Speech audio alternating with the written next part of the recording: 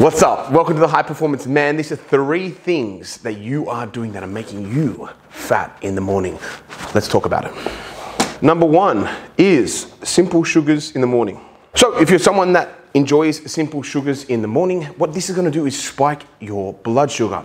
Now, what that does is send some bunch of insulin into your bloodstream in order to process all the carbs and simple sugars that you are digesting. Not so problematic. However, what happens is once your blood sugar drops because of that sharp rise and fall due to the fast digesting nature of the simple sugars that you're digesting, your blood sugar is going to crash. When that crashes, your body's going to want more fuel. So this is why having a slower digesting fuel source is so beneficial for your diet and fat loss phase.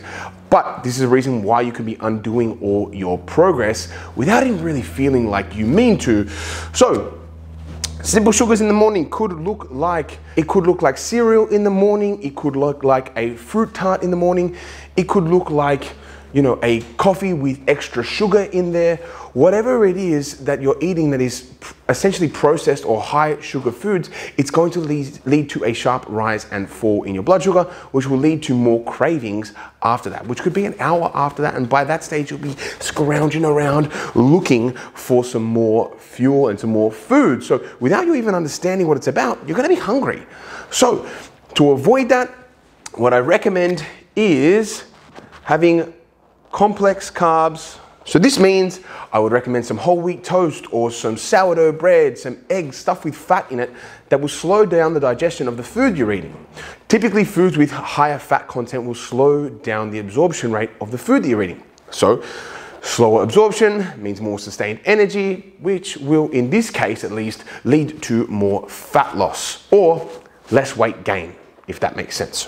Number 2 thing that you are doing wrong in the morning is having liquid calories. Now, this is obviously a case-by-case basis, but what I find people when they have big smoothies, things that are already pre-digested and blended, they hit your bloodstream just a little bit faster than what it would do if you were chewing and breaking it down normally, following the regular processes that we would normally have to process food. If we're having smoothies, fruits, that sort of stuff, inherently not that bad. But if you're doing that in the morning, what I would definitely recommend is delaying that at least to the afternoon or pre-training. Okay, let's say if you're having it as a pre-training shake, not too bad. But if you're someone that is having your morning smoothie and then just going to work, I really would recommend having a slower digesting fuel source. So what does that look like? Any of those things. So if you like eggs for breakfast, it could be so much as, what else is there really? Could be even peanut butter on toast, which I definitely wouldn't really encourage all too much. It's not too bad, but the slower rate of digestion would be a benefit.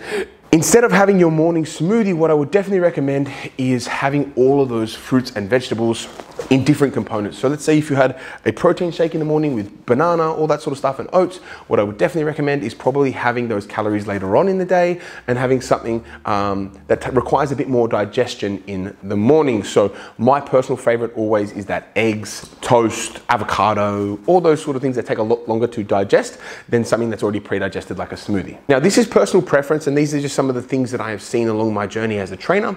So in no way can you not lose fat if you're having a smoothie in the morning. However, these are some things that I notice that are really inhibiting people from making the best fat loss that they can in the week. Eat the banana. I recommend you eat your apple. I recommend you chew and digest all those things. You get a much better and more sustained release of energy throughout the day. Number 3, my biggest mistake, or the biggest mistake that I feel like people are making with regard to their morning routines, is too many stimulants in the morning. Reason being, if you're somebody that is highly stimulated, let's say you don't have that PM coffee, you feel tired, you're going to be looking for some food or some other fuel source because you're not stimulated. Okay, so what I would definitely recommend is having a single shot of coffee. If you really want to double, go for it, but I would recommend having a little bit less liquid and a protein shake or something to go alongside it. That would be my tip. I mean, everybody is different, so this video is only going to pertain to people that are really struggling with their morning routine.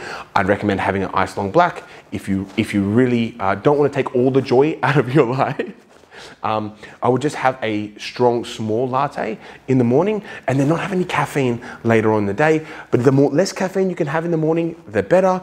So typically I'll just say an espresso shot or a piccolo or something like that is going to be more beneficial than jacking yourself up full of caffeine immediately without even waking up properly, okay? That is going to be my number 3.